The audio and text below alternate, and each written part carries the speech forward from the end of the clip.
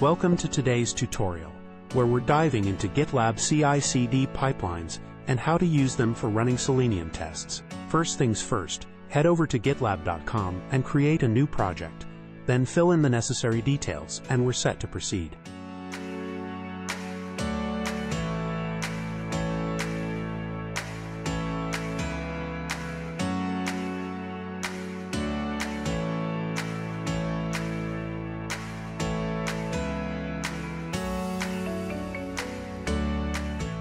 Now, onto the centerpiece, the pipeline editor. Here, we'll create a .gitlabci.yml file, which defines the stages and scripts for our pipeline. You can find the file in the version control. The first step is specifying the image we want to use.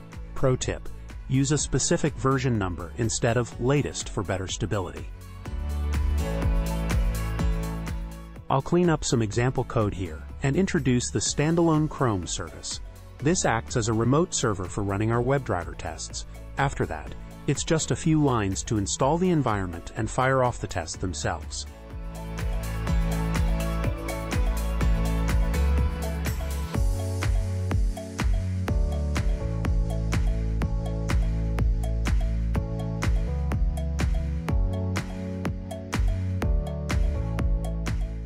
Once setup and execution lines are added, we're ready to commit changes.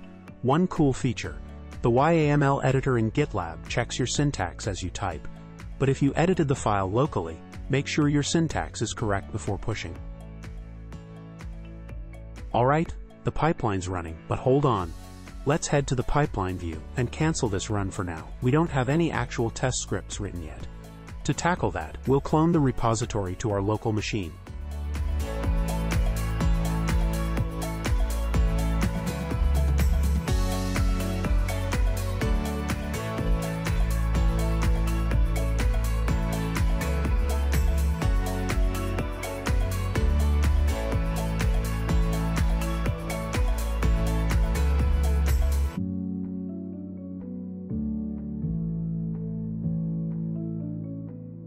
I'm using Selenium IDE to create the test. Recording the test allows you to follow along, even if you're new to Selenium Python syntax.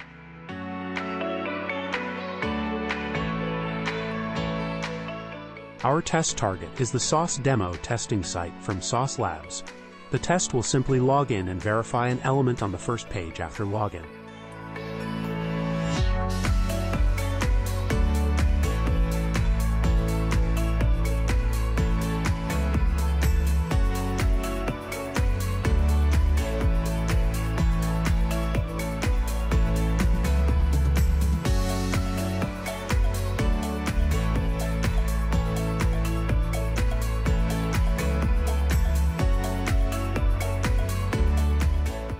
Test creation complete.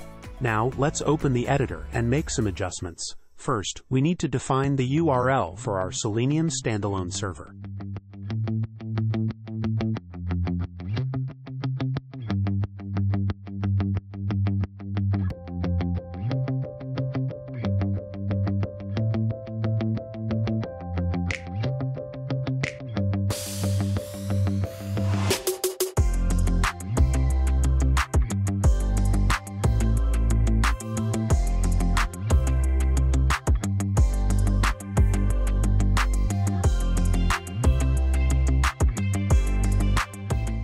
We can also remove a couple of unnecessary lines. Then, we'll write the assertion to verify the login success by checking an element with the text products. I'll show you exactly which element we're targeting.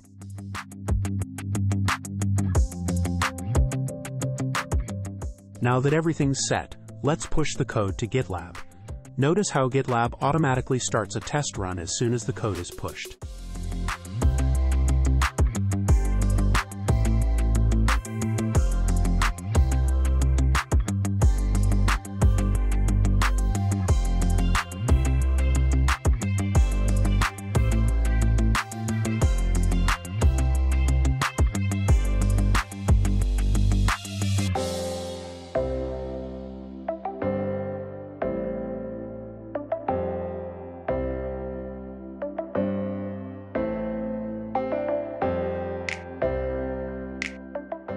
Success.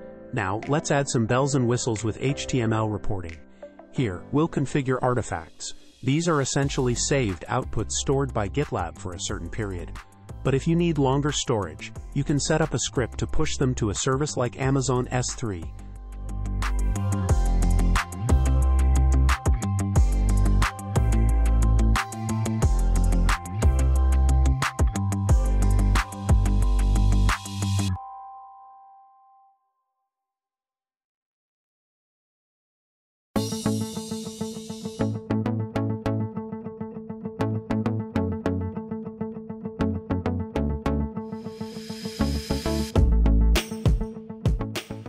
The double asterisk ensures all subdirectories are saved too.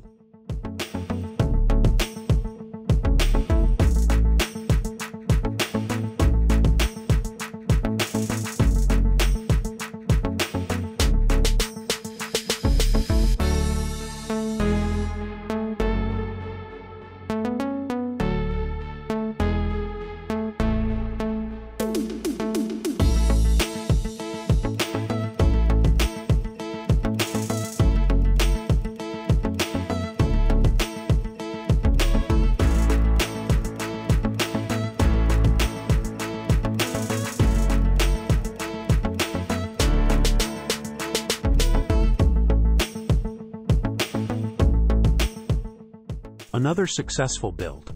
Now the cool part. GitLab can actually serve the HTML reports directly on their website, so you don't even need to download them.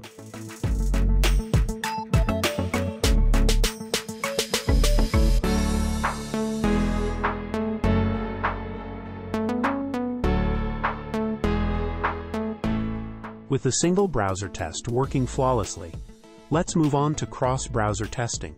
I'll head over to my code editor for this one, as it involves a bit more copying and pasting.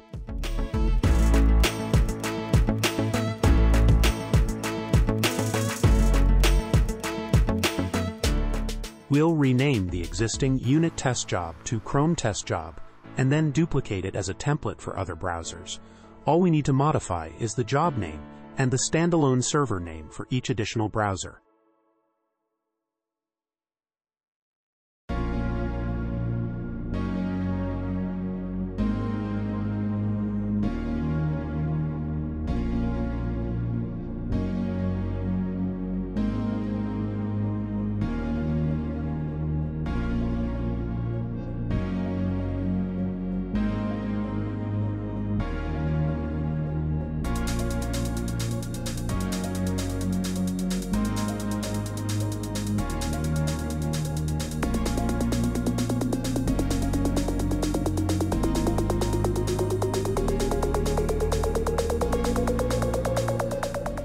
Now some adjustments to the test file itself.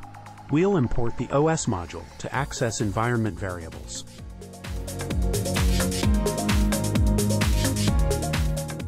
We can use the CI job name from the YML file, for example Chrome test job, to define the appropriate server URL and options for each test run.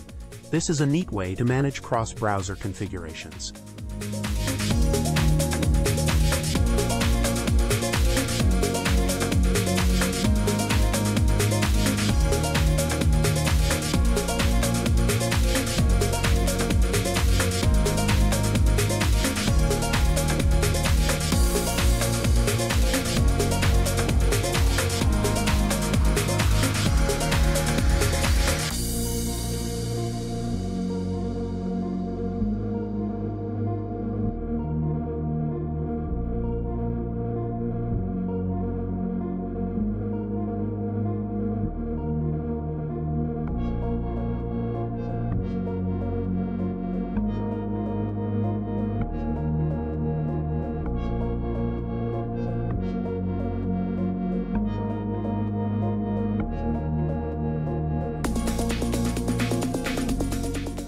And there you have it, another successful test run.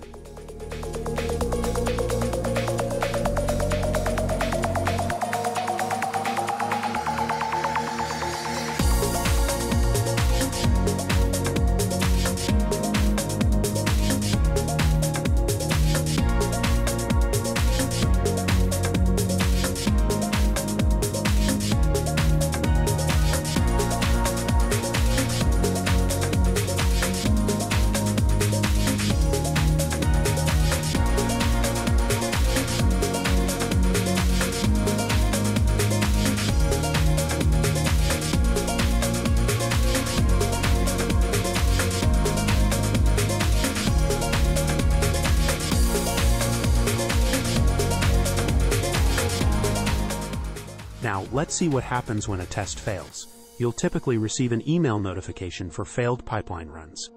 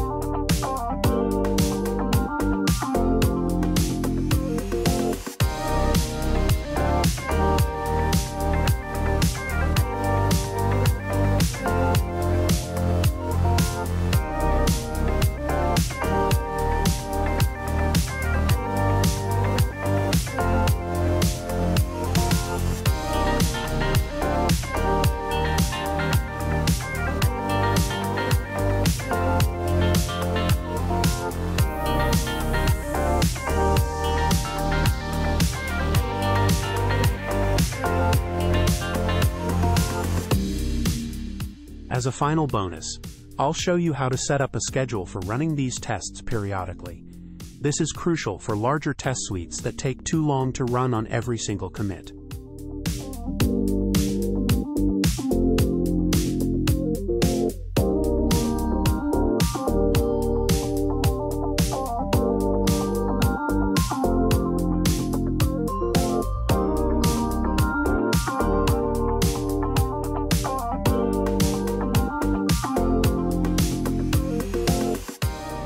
And with that, we conclude our tutorial. We've covered Selenium test integration, artifact preservation, cross-browser configurations, and scheduling. If you have any questions, feel free to drop them in the comments section. If you found the video helpful, consider sharing it with your network. Thank you for tuning in.